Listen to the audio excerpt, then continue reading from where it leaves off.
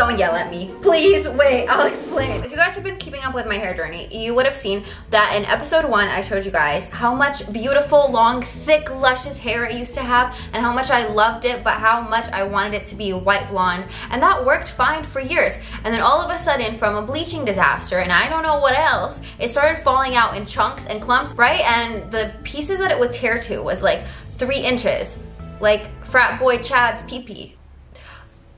And then I showed you guys that I was trying to heal my hair by adding in like a wig topper, like a little halo piece that just stayed at the top. I bought clip-in hair extensions. I bought like a toupee, all of this stuff that I thought would help my hair and like let it heal. And then in episode 2, I showed you guys some treatments I was doing. And then in week 3, things went a little crazy and I did something that a lot of you said not to do. I got keratin hair extensions.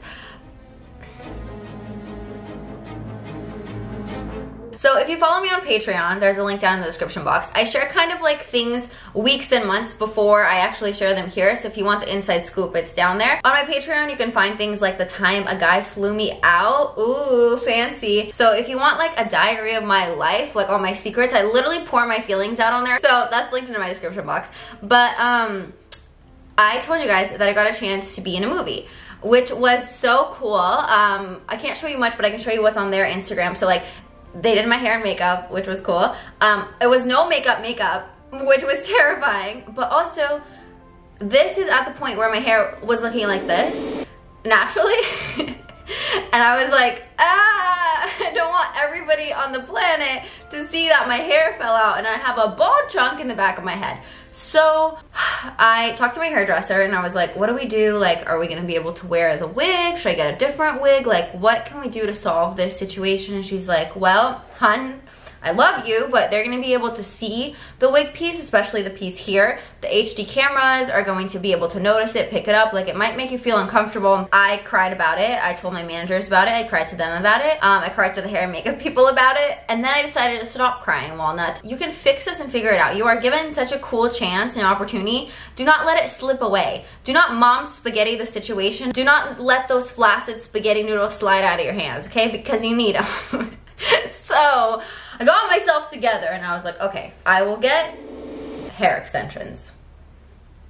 Everything you guys told me not to do. Today is a really crazy day because I'm going to go get beaded hair extensions put in. Right now I'm wearing the toupee piece I showed you guys on episode 2. I'm pretty nervous to get the beaded hair extensions though because I've heard they rip out your hair. But if you guys are interested in watching the process, seeing how it works, how much it costs, and to see if there's any more damage in my hair on week 4, I'm excited to show that to you guys. I also know that a lot of people have beaded hair extensions or tape-in hair extensions, so I think it'll be cool to show all the different types of hair stuff we can do in this series. So I hope you're really enjoying it. I think my hair is doing a lot better. It's a little bit longer from last week, like a millimeter, okay? It's not that exciting. I do have a hole in my head, okay? Not only in my brain, but also in my hair, apparently. So now I'm gonna go to the hair salon. I'll take you guys with me. Pack a big bag today because I have to edit while I'm there, so I need to bring this whole thing. Yes, fashion, fashion. My outfit. Okay, I need to put on shoes.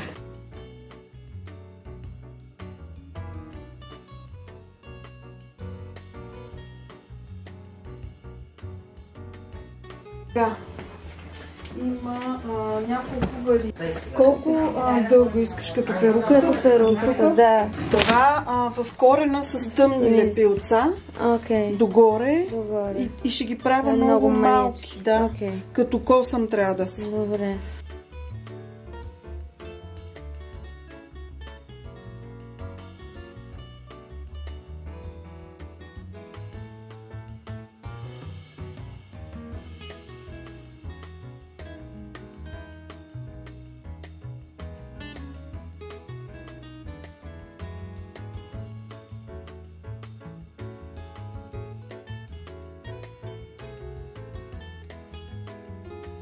But before I show you guys the next part, I do have to thank today's sponsor, which is Magic Spoon. You guys know that I normally don't eat cereal because it's one of those like snack foods that doesn't make me full. I'm literally hungry 2 hours later. I don't need something sugary and empty in my stomach. But this cereal helps all my issues. My favorite flavor is actually the frosted one. Look at how much I've eaten. And then the other one I like is the peanut butter one.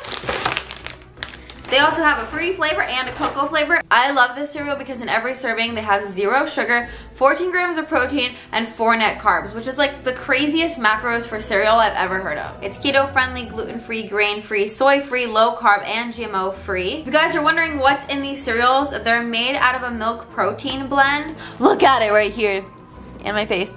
Hi. If you guys do want to check out Magic Spoon, there will be a link down in the description box if you do want to check it out. And Magic Spoon 100% stands behind their products. So if you don't like it, there's a 100% money back guarantee, which is awesome because you get to no risk try a new food, which could be really good for you, which I like. It's good. It's good cereal. It's good cereal. So I went to my hairdresser and I got 300 or 400 pieces of individual keratin bead hair extensions, and I'll tell you guys how these work in case you ever get these or you want them. So basically what they do is they take your hair. You can have literally this much hair. It doesn't matter how much hair you have. They will first separate that piece of hair. Then with like some kind of keratin thing, it literally feels like glue. They will bead each piece slightly and then tighten it with a hot iron. And then that piece will be attached to your hair. So then you get all these beautiful long pieces of hair and it covers up anything. I'm wearing them now, not styled. It's been like a week and they're just here hanging out. I was so thankful that my hairdresser put so much time and effort into this because it literally took like 6 hours of like 4 people doing my hair. Honestly, I was just like, guys, I just have like a side roll of me screaming like, but anyway. Guys, so we're halfway done with my extensions right now. This is how they look, like this. They're not really like too uncomfortable, so I like it. This is like the length. We're gonna cut it a bit, but they're doing such a great job and I really love everyone at this salon and I feel so comfortable here.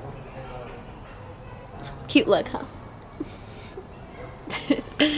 So the hair extensions aren't actually like pinned straight. They dry like normal hair. They act like normal hair. They have a little bit of a crimp in them. I put in an obscene amount of hair because I wanted to have as much hair as I used to have. I wanted to feel comfortable in my hair, and for every piece of hair that I had, they put in a hair extension. Yeah, I don't like, now they looked so beautiful, and in that moment I felt so confident and happy and like excited for like a fresh new start.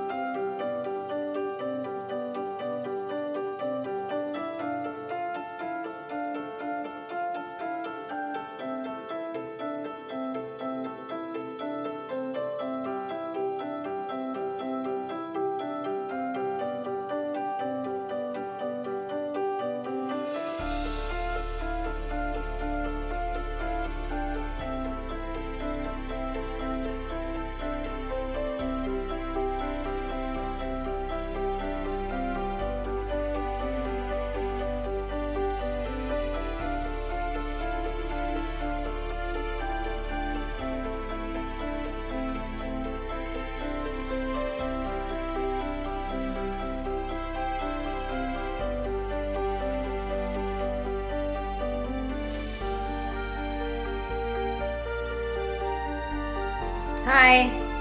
It was raining outside, but this is how my extensions look. And here start the problems. I thought I was just gonna get these hair extensions in for this like roll, and after that I'd be like, okay, cool, I'm gonna take them out and go back to my wig topper. I don't wanna take them out.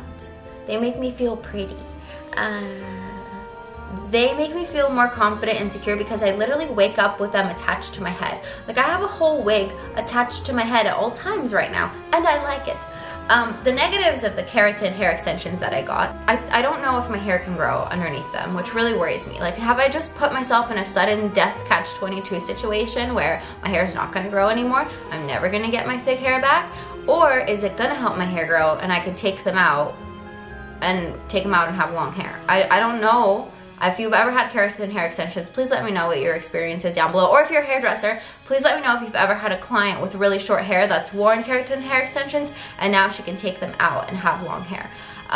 The other thing is that they're extremely heavy. The first couple days, I literally could not wash my hair. I only wash my hair once a week. I couldn't wash my hair because it was so heavy when the water came on it that I literally held it up like this while I was in the shower and I was like shampooing, and I held it when I was conditioning because I don't want it to tear out my real hair because I was so nervous about it, and it hurt my head like crazy. I couldn't sleep good. I had a headache. Like, this is like literally 3 pounds of hair. Like, whose hair is this? I don't know.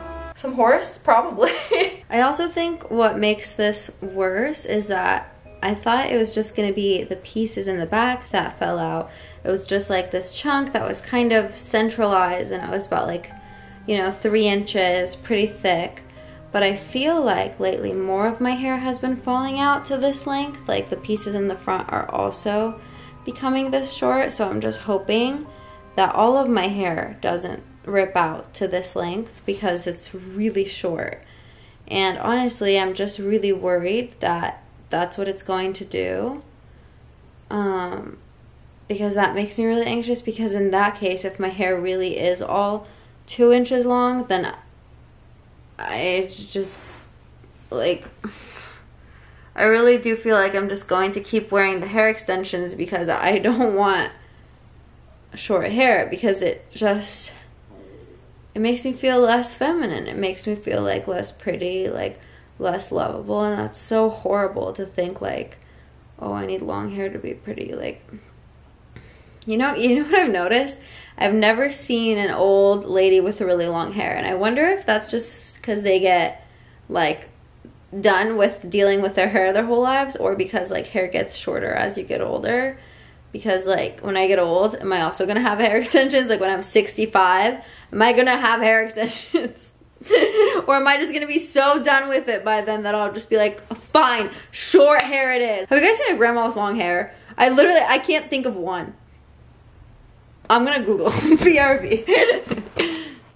Now, like, I was supposed to take them out after I finished the thing, but now I have to go shoot in LA something with my friends, and I don't want to take them out because I'm scared.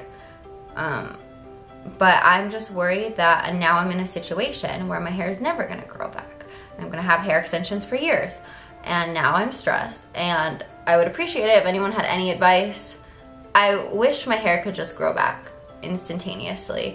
And for everyone saying that it's just hair and I should shave it off, if I shaved my hair off, I would go into such a deep depression. I don't think people understand how much my hair meant to me. It was my everything. It was like my life, you know? Like, if someone was like, cut your hair, like, it meant more to me than any boyfriend ever has.